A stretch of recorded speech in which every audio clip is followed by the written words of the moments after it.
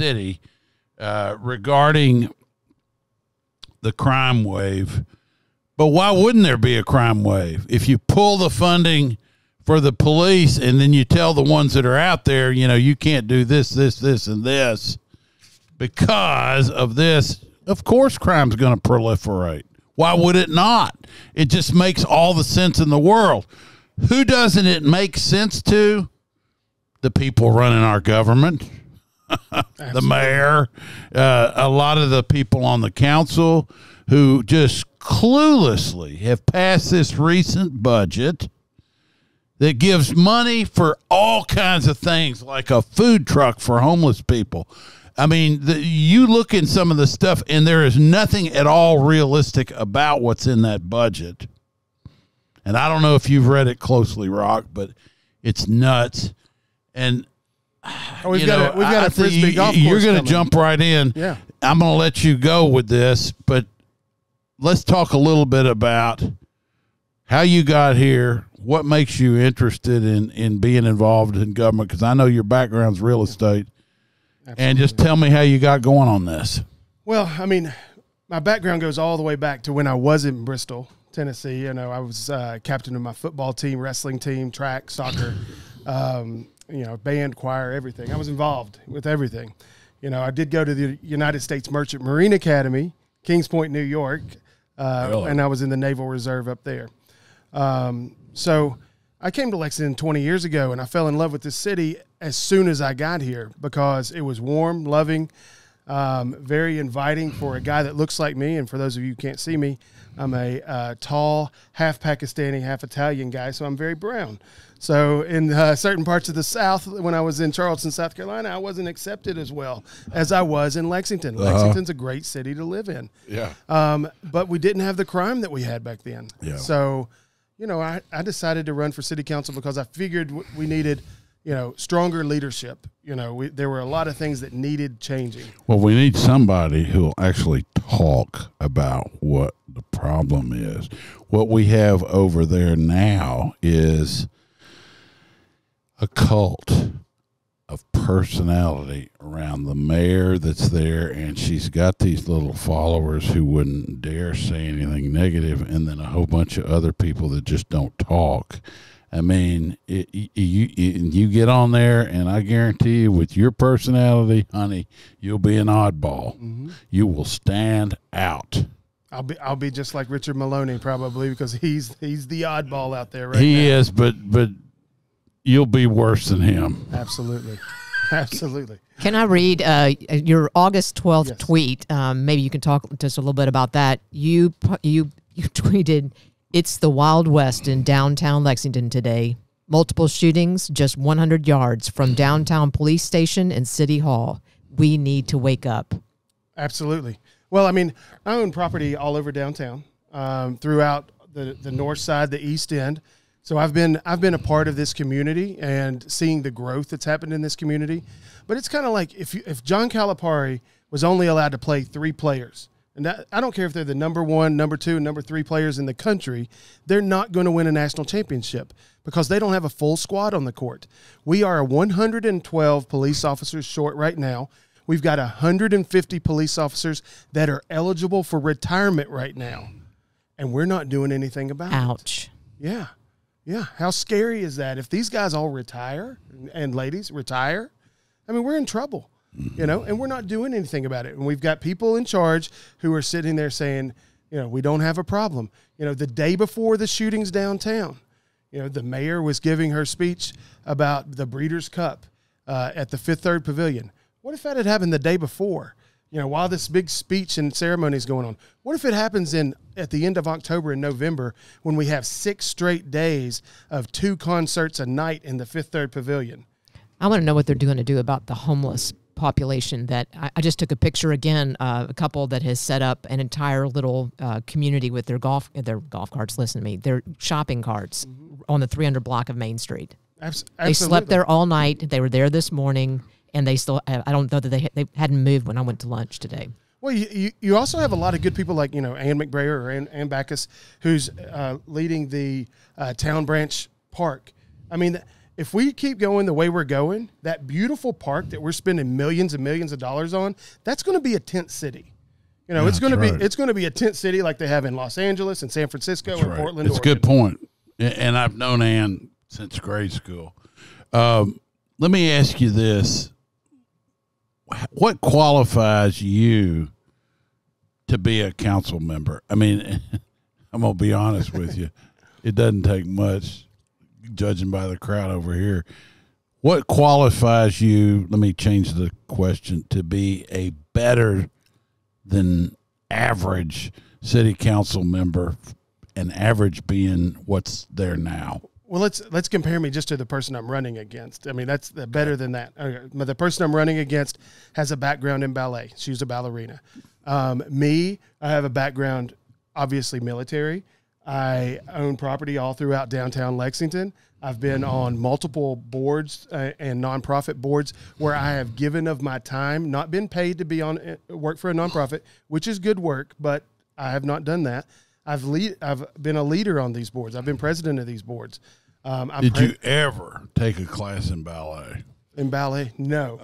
But as Willie Gault, that great Tennessee wide receiver, said, ballet was what made him the great Okay, receiver. now wait a minute. In all fairness, she does have, she was maybe a gym owner in Mexico, had an anthropology background, and did a little bit of fundraising. I know this because Tom did a radio show months ago after the passing of the largest budget ever for the city, and he said, how many people have a business background that are sitting on the current council? And I did that research for him. And of course, really the only one with serious quantifiable 3-letter CPA was Fred Brown.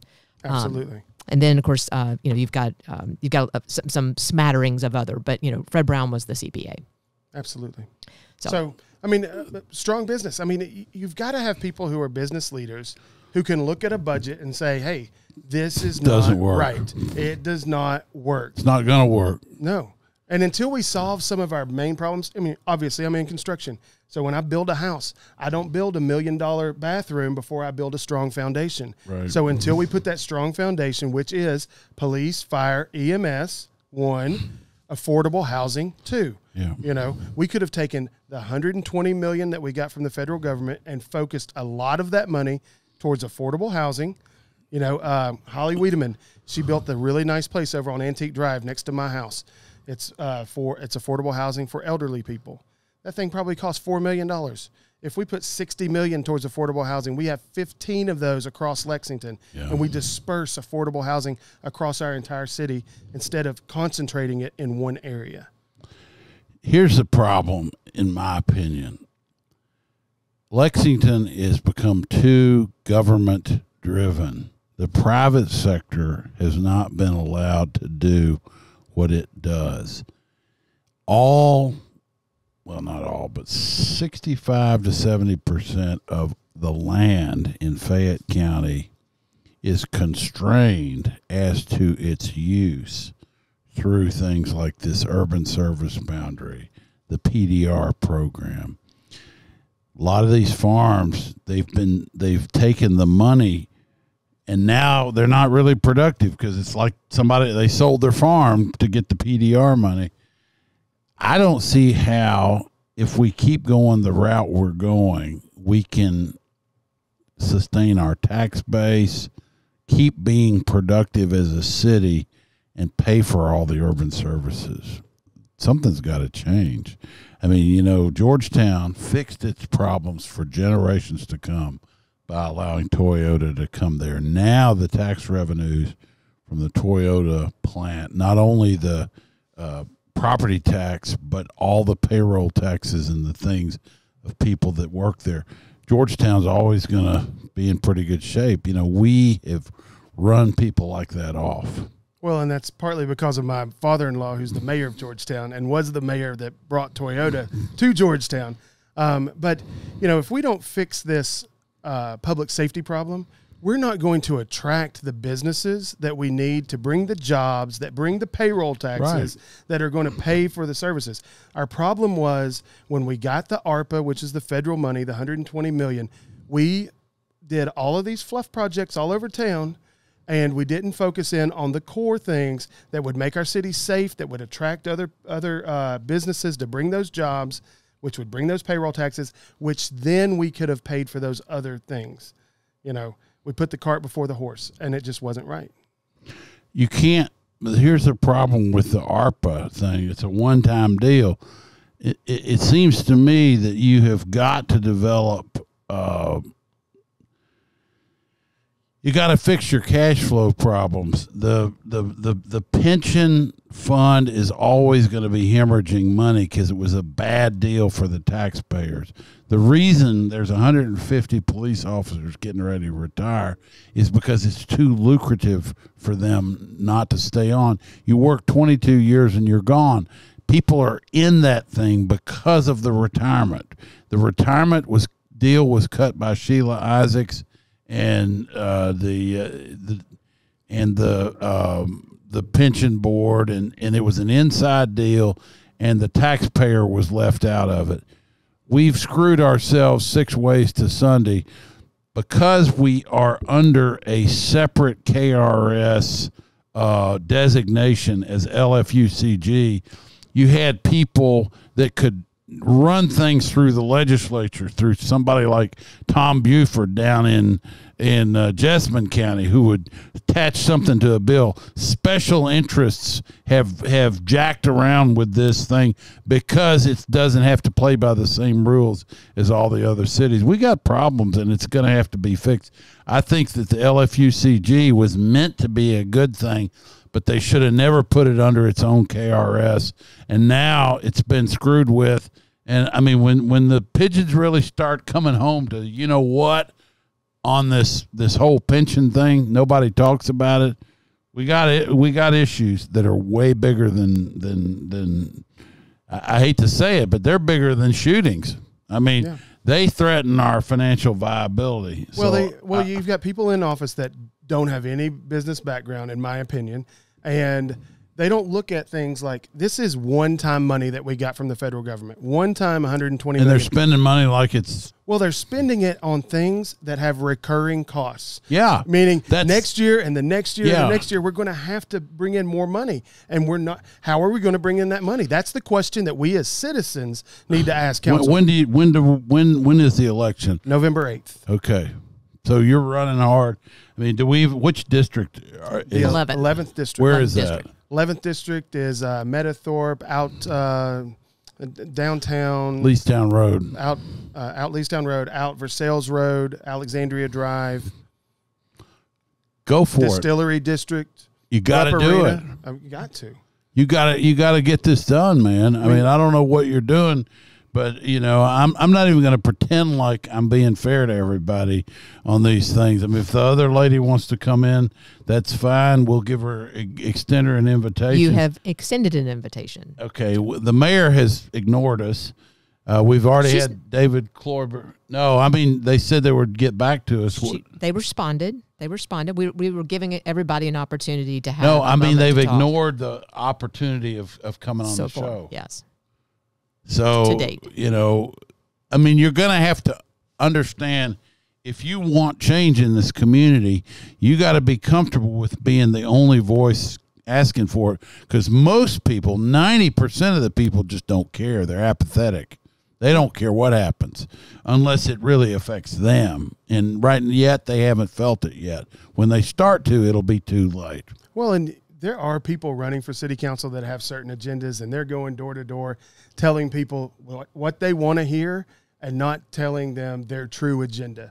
You know, I'm seeing pictures of people online doing things that, I mean, make me really sick as a guy who, you know, did serve our country and stuff like that. But so, like, give me an example. I don't know anything about any of this. Well, there's a candidate out there who was endorsed by the Herald Leader, who had pictures of himself on the Facebook saluting the communist flag. Yeah, I did hear about that. You know, I mean, he's got a picture with him and Lenin's iron fist on his chest. Yeah, I've heard about that guy. I mean, and this is the guy that got second in votes for city council at large. I mean, do people even know about this? Do people, I mean, this is the direction that we want our city to go? Yeah.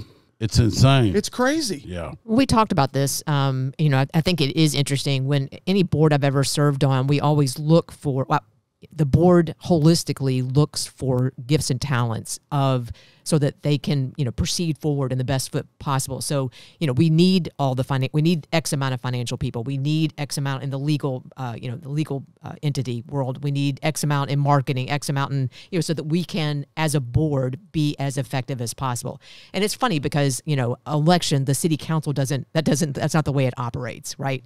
Each council person is out there, reaching their community and trying to reach them with a message that's a bruise point, a hit point for them and them alone. And so when Tom asked me to look at everybody's background on the city council, it is overwhelmingly nonprofit,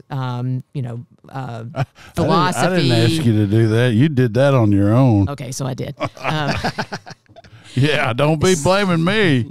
Well, I mean, I was just curious, how many people had a finance background? If the complaint was that it seemed reckless in spending, like a drunken sailor spending.